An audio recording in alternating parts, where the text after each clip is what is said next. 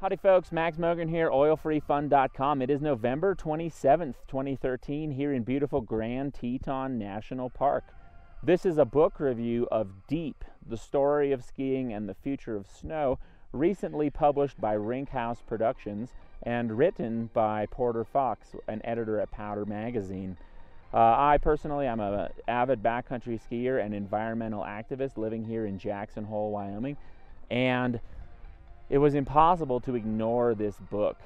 It was released 2 weeks ago, and the coordinated marketing campaign has been really comprehensive, so I had to read it. And I was hopeful going into reading this book that it would do a good job addressing all of the factors contributing to climate change and all of the strategies proposed to mitigate it. Specifically, one issue I'm really passionate about that's in the headlines a lot lately is geoengineering.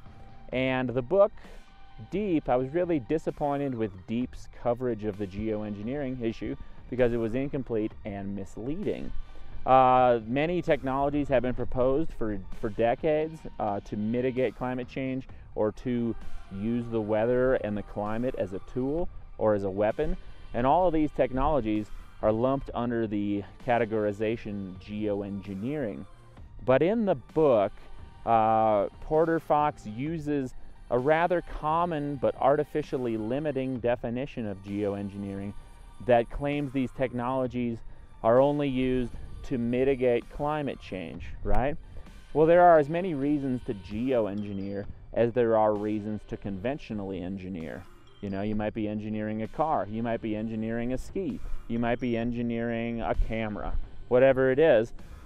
And the same thing is true with geoengineering technologies. You might be manipulating the weather as a weapon. You might be manipulating the climate because you like playing God.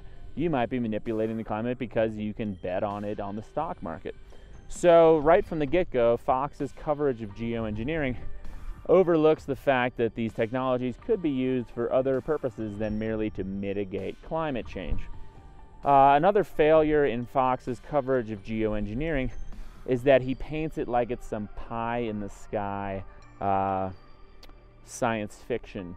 He says that since the 1960s, the science of geoengineering has vacillated somewhere between science fiction and experimentation. Now, this is a drastic departure from reality, as conveyed, for example, by Harvard geoengineer David Keith in an interview on Australian national TV on November 22nd, 2012, over a year ago. And in that interview, Keith acknowledged what many of us who've studied the geoengineering issue in depth already knew.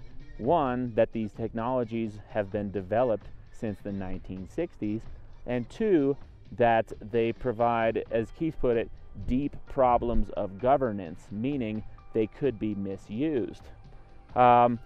The most, what is widely perceived to be the most probable and cost-effective geoengineering technology is solar radiation management, stratospheric aerosol geoengineering, which is a more advanced form of cloud seeding. And Porter Fox doesn't even touch on that at all. The only examples of geoengineering in the book are these pie-in-the-sky notions like shooting a rocket at the moon and creating artificial plants for carbon capture. Anybody who knows how plants work knows that the greatest carbon capture technology are natural plants.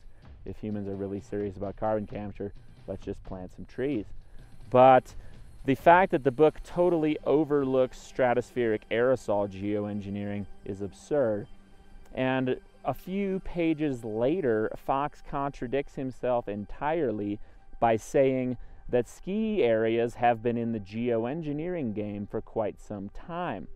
He previously had called geoengineering this thing that has vacillated between science fiction and experimentation, and now he's saying that ski areas have been actively geoengineering for decades in reference to localized cloud seeding and snowmaking operations. So, what is it? The reader is left with a really muddled and confused picture of geoengineering, after reading Porter Fox's book. The coverage of climate change is very speculative, and throughout the book, Fox repeatedly talks about the distant future like he knows what's going to happen.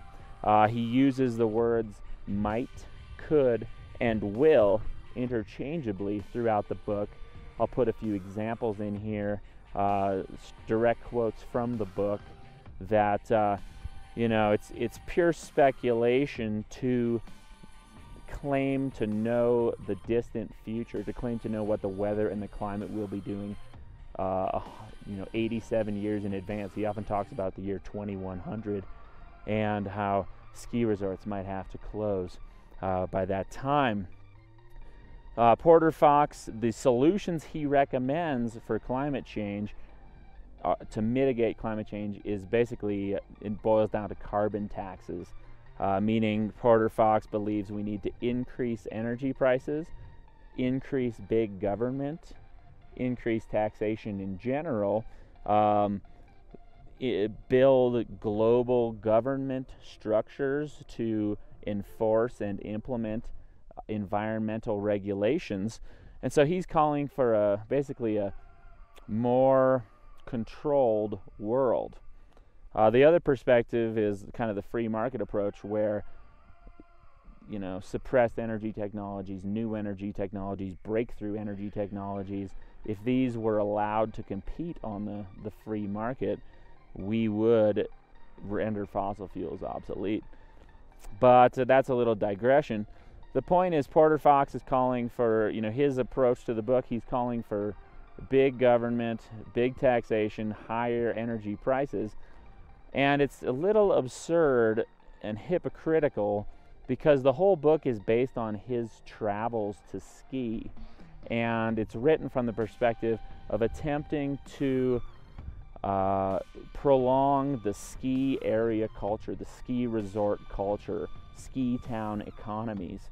And ironically, ski areas, ski resorts, heli skiing operations, people, the absurd real estate prices in ski towns where very, very obscenely wealthy people have vacation homes that are empty 90% of the year, and then they fly here on private jets, drive around in their SUVs, eat food that's imported with fossil fuels, etc., etc.